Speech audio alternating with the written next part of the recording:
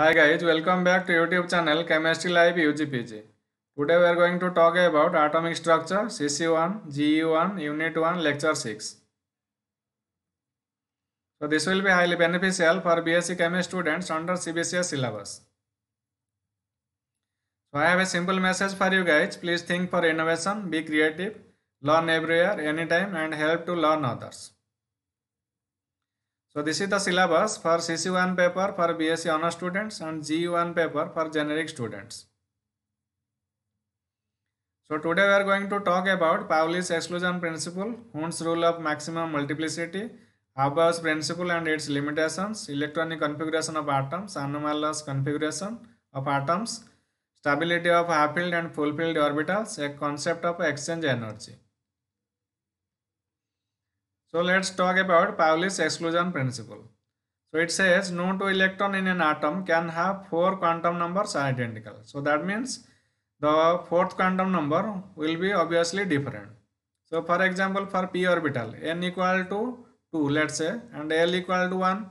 So m values means -1, 0 and +1 and the fourth quantum number, spin quantum number will be, it can have values either +half for electron 1 or for electron 2 that will be -half. So that's why the four quantum numbers cannot be same for the both the electrons. So let's try some problem. So an electron in 3D orbital. What possible values of quantum numbers for n, l, m and ms can it have? So for 3D orbital we know n equal to 3, l equal to 2. So m value will be -2, 0, -1, 0, +1, +2. And for spin quantum number value, ms will be +half and -half for each value of m. That means for each electron it will be different.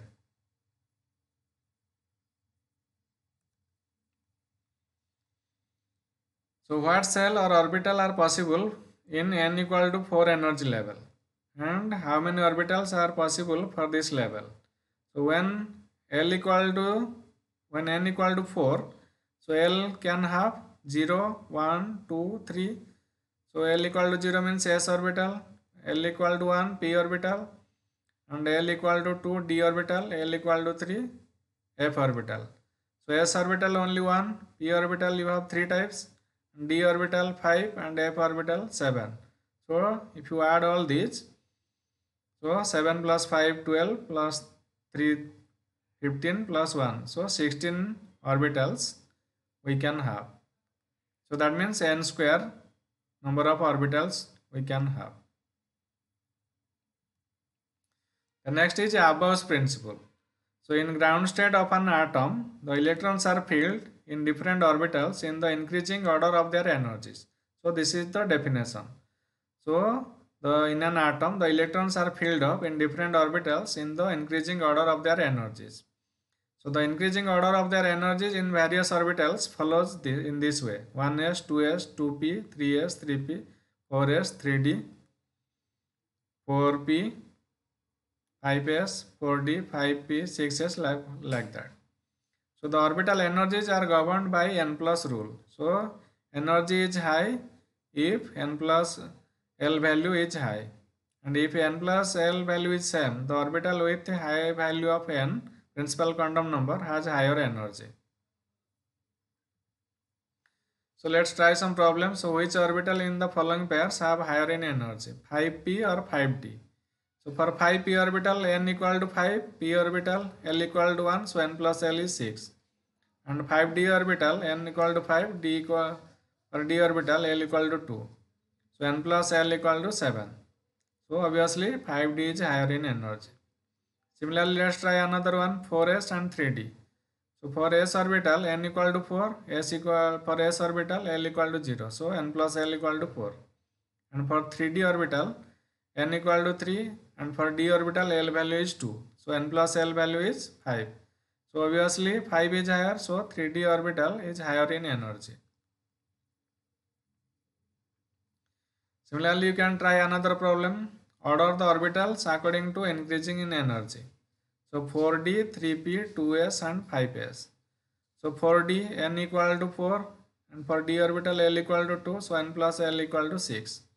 And for 3p n equal to 3 and p orbital L equal to 1, so n plus L equal to 4.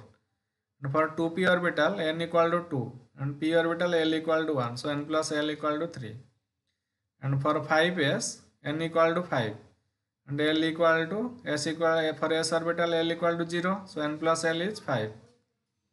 So obviously 4d is higher energy than 5s, then 3p, then 2p. So the order is 2p greater than 3p greater than 5s, sorry, less than 5s, less than 4d. So 4d having higher in energy. So similarly you can try the other one. So I have solved for you.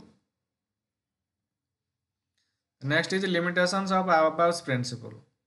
The Abba's principle cannot be applied to predict electronic configuration of atoms on ionization.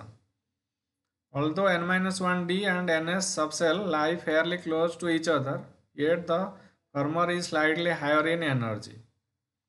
In sixth period, 4f and 5d orbitals are exceptionally close in energy. And when in an ion is to be formed, the Abba's principle does not tell which electron are to be removed. The next is Hund's rule of maximum multiplicity. So what is the definition of Hund's rule? No pairing of electron takes place unless each orbital gets half filled. So let's say the electronic configuration of nitrogen. So 1s2, 2s2, 2p3. Okay, so this 2p3, we know 2p orbital is of three types, 2px, 2py and 2pz. So we can put these three electrons either in this way, one electron in each orbital, or two in one and another one, or one here and in the last 2pz orbital, two electron. So we cannot, according to Hund's rule, we cannot go for pairing for this structure or for this structure. Okay, so only the first structure will be correct because no pairing of electron will be taking place until each orbital gets half filled. So the first structure will be the right one. Similarly, oxygen 8. So electronic configuration is 1s2, 2s2, 2p4. So we know 2p orbital is three types, 2px, 2py and 2pz. So the first electron will go here, then second electron will go here and next electron will go here. So now it gets half filled each one, so the fourth electron will go for pairing. So that will go to the 2px orbital. Similarly, the carbon 6. So electronic configuration is 1s2, 2s2, 2p2. So we have to write like this, one electron here and one electron here, and we cannot put both the electrons in one orbital. Okay, so that we cannot do according to Hund's rule. So according to following the Abba's principle, the electronic configuration of atoms have been written. So hydrogen has one electron, so that is 1s1. Helium 2 electron, 1s2. Then boron 5 electrons, so 1s2, 2s2, 2p1. Similarly carbon 6 electron, 1s2, 2s2, 2p2. Nitrogen 7 electron, 1s2, 2s2, 2p3. Oxygen 8 electron, 1s2, 2s2, 2p4. Similarly argon 18, 1s2, 2s2, 2p6, 3s2, 3p6. Similarly titanium 22, argon 18, 3d2, 4s2. So 20 plus 2, 22. Similarly vanadium, argon 18, 3d3, 4s2. Similarly we can write also for chromium 24, argon 18, 3d4, 4s2, but we cannot write this. This is wrong. So the correct one is argon 18, 3d5, 4s1 because this is half filled structure and it is more stable. This is the anomaly in atomic configuration or electronic configuration. Similarly nickel 28, argon 18, 3d8, 4s2.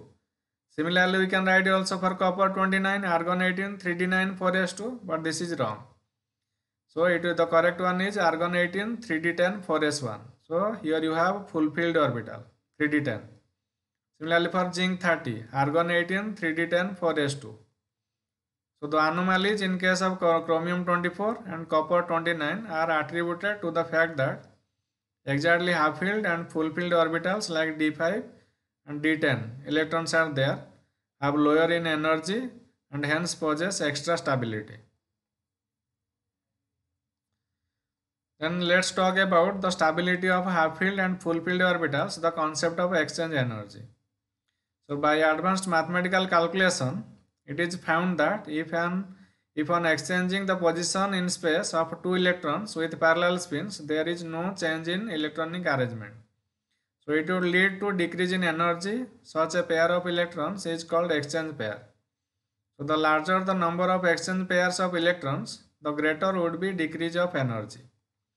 The energy decrease per exchange pair of electrons is termed as exchange energy. And this exchange energy carries a negative sign.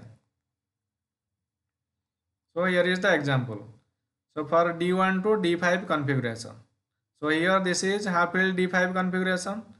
So the number of exchange pairs for electrons in these arrangements are in D1 case 0, D2 case 1, D3 case 3, D4 case 6 and D5 case 10. So hence the exchange energy associated with arrangements would be 0, minus E, minus 3, minus 6E and minus 10E. So in D5 configuration, the maximum exchange energy is minus 10E and is the most stable configuration in which the 5 degenerate orbitals are exactly half-filled.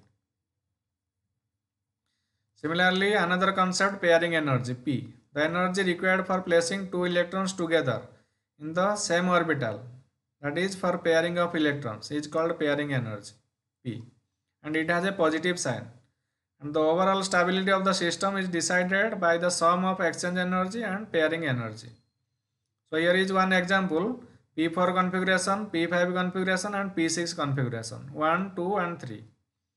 So as a consequence of exchange energy and pairing energy, the net energy change for electronic arrangements 1 and 2 and 3 are minus 3E plus P, minus 4E plus 2P and minus 6E plus 3P. So experimentally it is found that the arrangement 3 is more stable than 1 and 2. So this shows that there must be some other stabilizing factor in favor of arrangement 3. So that is symmetrical distribution of charge. So similarly in case of chromium 24, the first configuration which is wrong, that is 4s2 3d4 and second configuration B 4s1 3d5. So here energy is minus 10E plus P and here energy is minus 15E plus delta E. So that is called the promotional energy. So here this B case is found to be more stable. Similarly in copper 29, the A case, the configuration is 4s2 3d9. So energy is found to be minus 25E plus 5P. And here in second case 4s1 3d10 case. So here energy is minus 25P plus 5P plus delta E. So in conclusion it is found that in both the cases the arrangement B is found to be more stable experimentally also. So here are some variation of orbital energy with atomic number. So it will follow the above principle. So chromium 24 and copper 29. So actual configuration is 3d5 4s1, 3d10 4s1. And in case of 5d series, platinum 78 and gold 79. So actually is 4f14, 5d9, 6s1, 4f14, 5d10, 6s1. So that means half-filled and completely filled orbitals are more stable. So please subscribe to our channel Chemistry Live UGPG. So this is also available in the website chemistryliveugpg.com. So this is the channel Foundation Chemistry AB for 11th and 12th students. So this is a simple step towards e-learning, making life better. Thank you all for learning.